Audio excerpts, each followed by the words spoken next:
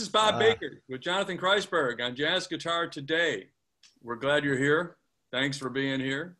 Great to be here. We appreciate it. We want to talk to you a little bit about your career, what you're doing now, your influences, all the stuff that everybody else has asked you for years. But I thought we would bring it up kind of up to date a little bit. I've been watching you play and listening to you play. You're very prolific on YouTube, lots of YouTubes. And a couple of things that I've noticed about your playing, a lot of people play jazz and they play rock, and they put that together and they call it fusion or whatever you want to call it. And I know that Alan Holdsworth is a big influence on you. But you also bring classical into it. I mean, I watch your technique and I listen to some of your lines. I listen to the way you move the bass lines. I listen to your voicings. I listen to all that kind of stuff. I listen to the rhythms. You're very rhythmically sophisticated. You talk about rhythm in ways that, like conical, you remind me of John McLaughlin's discussion on conical. When I'm watching you play like a standard, and I'm listening to the choices that you make, and I'm knowing that a lot of guys, that's the only choice they have. That's what they're going to play. What you're hearing is that's it. That's what they got. But with you, I know that you have tons and tons of stuff. And I think the biggest problem that I would have if I had your facility was just restraint. Because of all the rhythmic choice you have, the melodic choice you have, the polyphonic. I mean, you have a tremendous quiver of guitar stuff to draw from. So let's talk about that a little bit. How I know that you studied classical, but give me, where did you come from? How'd you make it happen? Tell me a little bit about your guitar maturation. Yeah, I mean, the first thing I'd say is thank you, because that was a great setup. Well, is any of it bullshit? No, I mean, it's always hard to take compliments in general, but I thought it was interesting because you touched upon some stuff that I think about a lot. Right. I actually think that in music in general, irregardless of the style, there's always going to be different philosophies about playing. And some are very conscious for the player, and some are just subconscious or unconscious decision making. And I think it's a really big subject, the idea of when we play, how comfortable are we with what we play? Like, how well do we know what we're going to play before we play it? Like you said, how many choices do we have? And I think in jazz, as it's more obvious in music that's kind of composed music, classical music. It's obviously very, it's all about interpretation. It's not about what you're playing.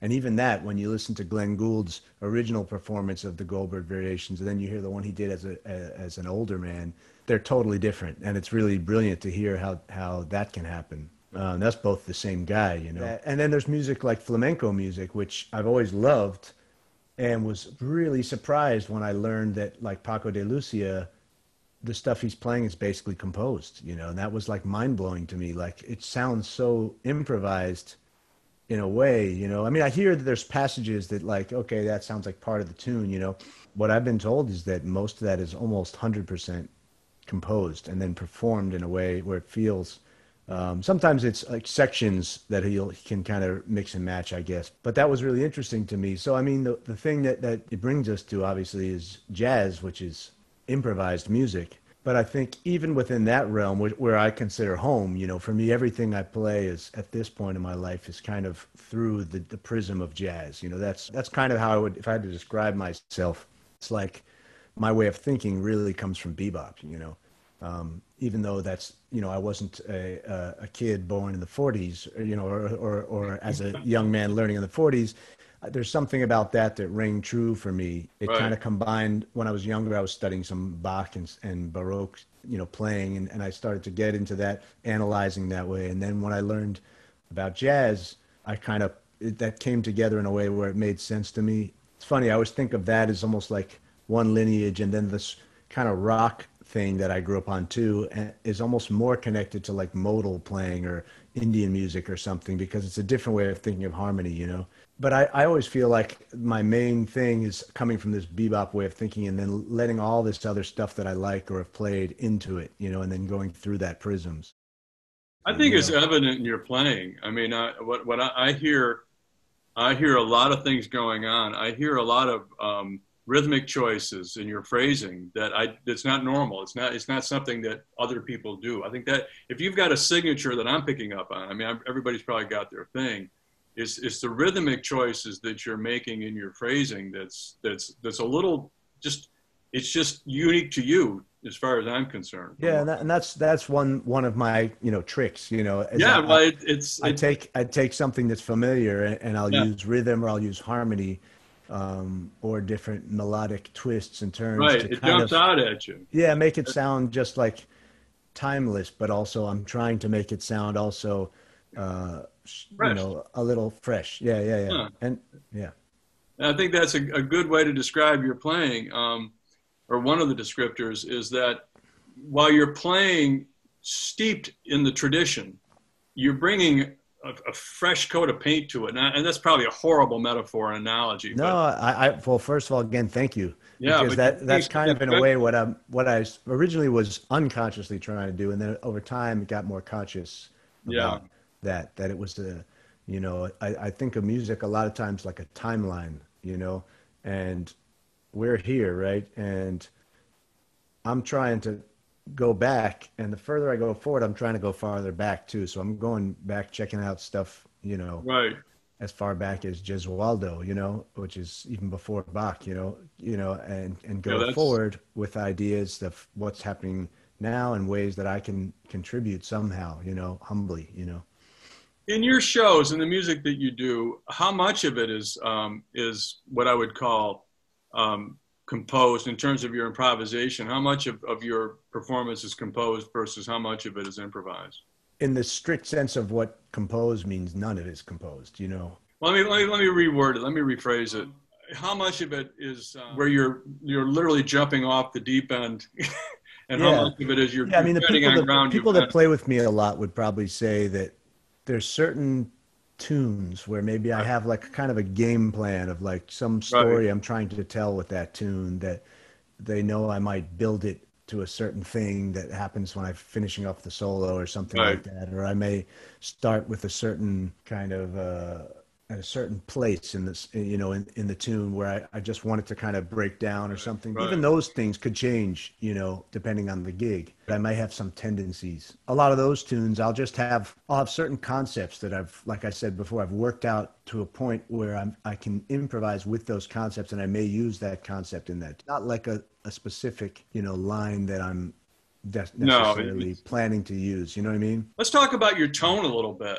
What a Sure. great tone! I mean, I'm Oh, blown away thanks. with that. It's you're using an ES 175 and a deluxe reverb and a what?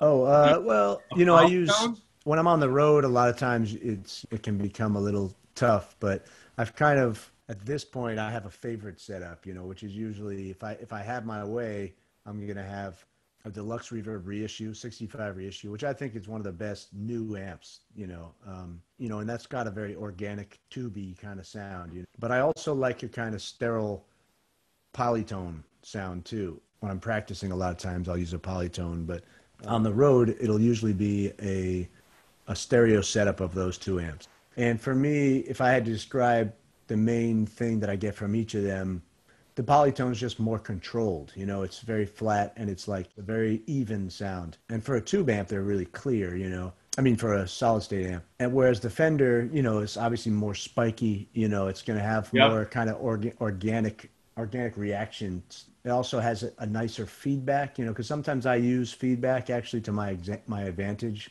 A lot of the sustain that I get out of my guitar, people don't realize it's actually feedback. So that's better with the tube amp, you know. With the polytone, it's just going to be, you know, a big low endy kind of explosion, you know. everything we love about tubes is what you're discussing. Yeah, and it's also what you can hate, you know, Yeah, because, no, well, you that know, too. yeah, no, I just find that the combination gives me more control too, because I can sometimes bring one amp to up and the other one down and get it, you know, change. And phasing is a huge thing. You've got to be able to flip the phase on one of them, you know.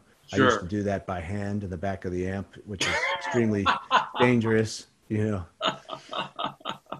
But Only you. yeah, that being said, I hear the thing that mono has a vibe too, and Oh, absolutely. that's really a nice Are you thing. actually running in stereo? I mean, are you running like a stereo reverb and Yeah, I running? used my old Alesis Nanoverb to Oh, switch. wow. All Yeah, right. that's Okay. the problem with most modern reverb pedals is they're making them mono, which is Right. idiotic in my opinion. Yeah, Because you don't get the big yeah, I mean sound that's stage. if not, I mean if you want to get a spring reverb sound, that's fine. But why do you want to get a spring reverb sound? The reverb is not supposed to. That's the funny thing to me. I mean, I get it because the vintage guys want to sound like that vintage sound, but the whole idea of this reverb in the first place was to sound like ambience, and Oh, they did it with a spring, which was kind of like it's kind of caveman stuff. It's who would like have thought that up? You yeah, go. it's like eating a salad with a rock fork or something. You know what I mean? It's like so to me with a digital reverb. Wait a minute, wait a minute, wait. We got to get that quote down. It's a spring reverb is like eating a salad with a rock. I got to No, with a remember that. rock fork, right? A rock Yeah, fork. Oh, I'm yeah, sorry. Okay, that's even better. yeah. But I mean, I get it because it's a sound, and when you hear Yeah, Grant Green with that spring, it sounds pretty damn amazing. You know what I yeah. mean? I was gonna say a lot of people have made some pretty good sounds with that Yeah. spring. No, But I if you mean, want that big soundscape, if you want that big thing, and you spread it out. it's just my point is it's culturally we're used to it. We associate that with the sound, but actually Right. it's weird. It's not more natural. It's actually more natural. The digital thing's more natural because it's actually using samples to recreate what it would sound like if you were playing in a big hall. You know what I mean? So it's actually sounds more real. The sound, if you came from another planet and you heard jazz, you'd say, "What's that weird Yeah. reflective thing that's going on there?" It's like some of those plate effects. Like they love them, but they're weird sounding. I mean, if you they're I not I natural. I think you're dead on. I Yeah, totally yeah. agree with you. And of course, I love those sounds too. Yeah, So we all it's do. it's but I guess yeah, for me, I'm trying to create a little organic, natural thing, and to me, the stereo reverb thing really puts it in a place. So Well, the bottom line in all this is solid state stereo tubes and all that is that you get an amazing tone. I mean, oh well, thanks. I your mean, tone is I don't great. always agree because I'm very picky, and that's why I hadn't noticed that.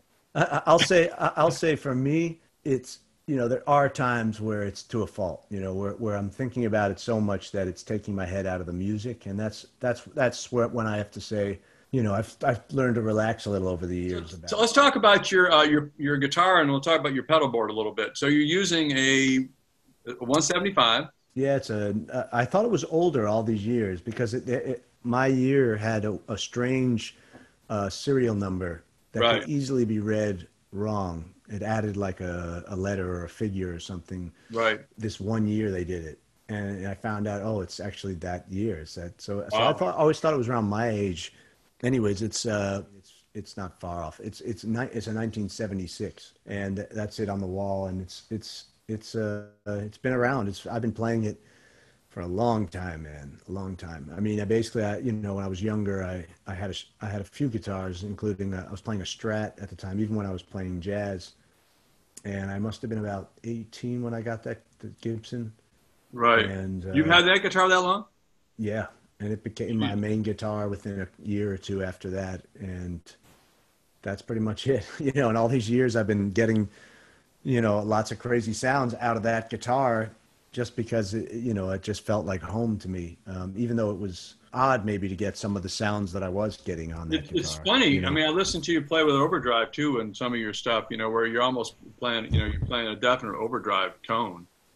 And Yeah, and those sounds, I could have gone to another guitar, but instead I just kind of committed to trying to get a better it sound. works. Well, but it didn't always. I mean, I had to go through a lot of experimenting to Oh find well, out whatever you're how it works. doing, and the cool thing about a 175 is the way that neck it sits. It's right here, Right, and they're really right. responsive, and and you can visualize everything, and they've got Oh so yeah, much and the going for it. 175, it's so balanced. That's why when I play 335, I hate that you take your hands away and the guitar will just flip right off. Great. I can't play a 335 for that reason. Yeah, yeah, yeah. It's They just it doesn't work. But the 175 is I've got some friends that have got them, old ones like yours and older. And every time I pick one of those babies up, it's like an old shoe. It just feels yeah, great. yeah, yeah. And I think that's really cool. And the interesting thing is that it's not known as an instrument that's married up with a pedal board. No, I mean, that's what I mean is that's the thing that I kind of figured out over time is a way to get different sounds out of it, just by necessity. Give up the goods, bro. What you doing? Oh, I mean, just a myriad of stuff. You mean as far as Well, your pedal board. What are you using in your what I pedal run through? Yeah. It's always changing a little bit. Of course. What is some of the biggest things that you've discovered about using a 175 with your rig that that gave you the pedals that what were the challenges that you overcame? And, yeah. That kind of. I'm still working on it. By the way, I mean it's definitely. There's a lot of things actually in COVID times. There's a lot of experimentation about to happen. I'm working with a few different companies on some pretty interesting things. I'll say that one of my secrets is learning how to use like I just said, like about the feedback, using the guitar as an organic kind of an instrument, using movement with the instrument as part of expressive capabilities of it. And a lot of that has to do with positioning between the amps in a certain way, using it for certain kind of spatial relationships with the amps and the venue. What's interesting about that is scaling that up. If you go to a bigger stage, you have to keep in mind that you want to be within this many feet of your amp. I've learned a lot about that. I mean about using monitors. Jazz musicians aren't very good with using monitors. Right. And I'm kind of as crazy as I am about everything else. Now that becomes almost like a third amp. It is. Live, yeah, it's energy in the environment. And with Nelson, I use condenser mic on the guitar too. So there's a lot of stuff you can experiment. It's always an experiment, but being meticulous is a big secret. Especially with the 175. It's just not a plug and play guitar. You got to find ways to make it work. That being said, then I run through. I'll just give you a quick run through. I use a POG that I go into first usually, which I use for these kind of a lot of the stuff I did on Wave Upon Wave, the kind of octave effects and stuff like that. Then I go into, I'm just taking a look at so the next thing I usually go to after that is the volume, because I always want volume after distortion, right? But before all the other stuff, you don't want to be affecting your trails and things like that. Got it. I've been using a freeze pedal since they were introduced. In fact, I wrote Boss when I was about 16 years old with a plan to make that pedal. Yeah, and a funny story was I heard from someone that they met someone who worked with them who told them that they tried to make that pedal, and I still don't know if it's because of this letter where I detailed like maybe ways they could try it using. Yeah, it would be crazy if it was because of my letter though. So then you got reverbs and delays, right? Yeah. So, but the freeze pedal is a big thing. I mean, the only thing I haven't figured out is the freeze pedal does affect your tone. Yes. And I'm actually working on something now, a way that maybe will avoid that. The question is, what are you doing now? What's going on? What's new with you? How's life? What's your newest projects? What's got you all excited? What gets you up in the morning and says, man, I can't wait to get to that? Sure. Yeah. What's new with you? Yeah. Well, as you know, we're in a crazy kind of once in a lifetime, hopefully, zone. We're dealing with this reality that now we've been, we're talking 4 or 5 months of this. It's crazy. No one expected it would still be going like this. But, I've canceled multiple tours, of course. So that's been, I wouldn't say disastrous, because for me, I'm about to get to the fact that it's actually been an interesting experience. I'm trying to keep a positive outlook on it. And you could also argue that once in a lifetime, we have a chance to be this reflective and have this moment, almost like a break in life. And for me, it's kind of an interesting time, to be in my 40s and have that go through that. It's like kind of midlife, moment, Yeah. So, one thing that I've done that's, well, first of all, I should start by saying it happened right after I released my first live album. Yeah, so that's Capturing Spirits, JKQ It's Live. Killer. Oh, thank you, man. Well, Thanks. whoever engineered that thing. I mean, I worked with a couple great engineers, but I was definitely a big part of the You guys, the tones. It's hard to believe that's a live record. It is so freaking good. That almost makes me want to cry because it was a lot of work. So listen, Yeah. For people that know, and there's a lot of people out there that know, I'm not the only one, that record will be really appreciated when people listen to it, man, because Thank you, man. it's hard to believe that's a live record. I mean, the tone and everything about the playing, the performance of it, that's a hell of a great record, man. You should be really proud. Thanks, man. Yeah, and I mean, it was recorded pretty much just like, casually, like, okay, well, let's have a way to document this because we didn't even know it was being recorded. I had forgotten that it was in the contract that the venue was going to record a board tape, So it was one of those Wow. things where we finished the gig and I said, oh man, I wish we recorded this.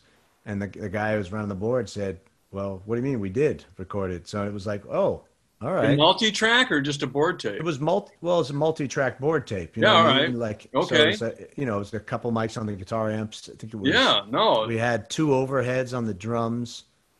I think that's it. I don't think we had a kick drum. Maybe we had a kick and two overheads. Maybe it was just that. And then the I don't bass, we know. had one mic on the bass and a DI.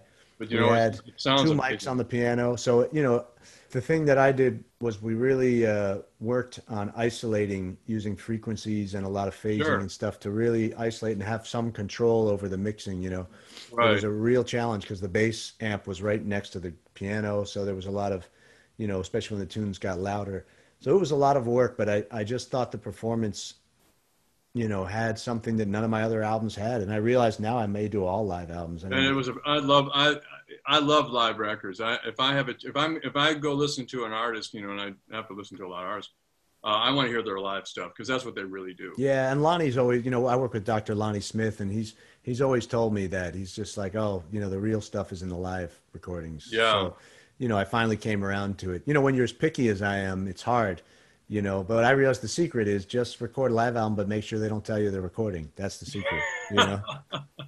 And you Well, don't have time to get in your head, that's you're play. good. You don't think Yep. about it. And the other thing is when you're studio, and you have a tremendous amount of experience with this. I know you got a lot of records, but in the studio, when those microphones, it's like sticking a guitar in your ear. Exactly. You I've been know, saying that for years. I mean, I've tried everything, I do the last few records I did, I had the whole, I just didn't use microphones. I used studio monitors set up in front of me with the band and the guitar coming through that. But even that's not quite the same because your amps aren't behind you. no, it's not. There's a whole lot of reasons for that, and Yeah. but I love to. I'd rather have a little less technical. Not that you are suffering from that because you're not. The record sounds great. I'd rather have it technically a little bit inferior, but the playing be organic and vibrant. That's the I'm main. there now. It took me years to get to it, but I agree. I Yeah. agree. And so that's, I'm very excited about that. People have been really happy with that record and excited about it. And that's awesome. And it also kind of documents, really a band.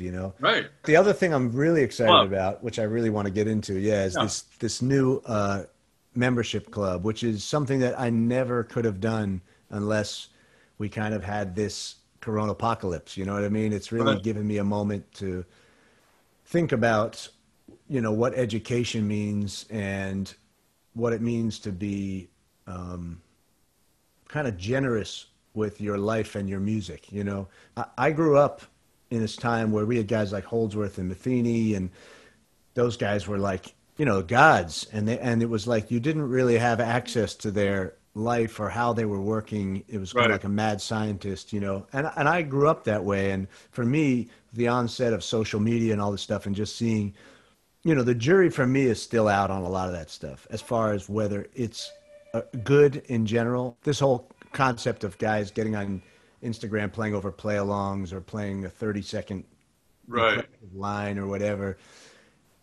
You know, I'm not really, I'm not convinced it's good. So what I wanted to do was find a way to, basically it's one of those like, if you can't beat them, join them situations in a way. Right. Like, okay, well, if this is happening, clearly this is happening. Now we have What's good about this? What's bad about this? Let me take the good and utilize it to my purposes. Yeah, I mean, streaming and the whole sharing everything on social media for free, all that stuff it's kind of where it is. I don't think we're coming back from that. So, I said, how can I find a way to kind of rethink this kind of artist behind the wall thing, Right. find a way to do it where it's going to be mutually beneficial. Like I'm going to enjoy it because I'm not really someone who cares much about money. You know, it's like for me, it's about the feeling I get from things. Right. So it's great that I'm, you know, it's going to be something that will add to making a living as a musician at these crazy times. But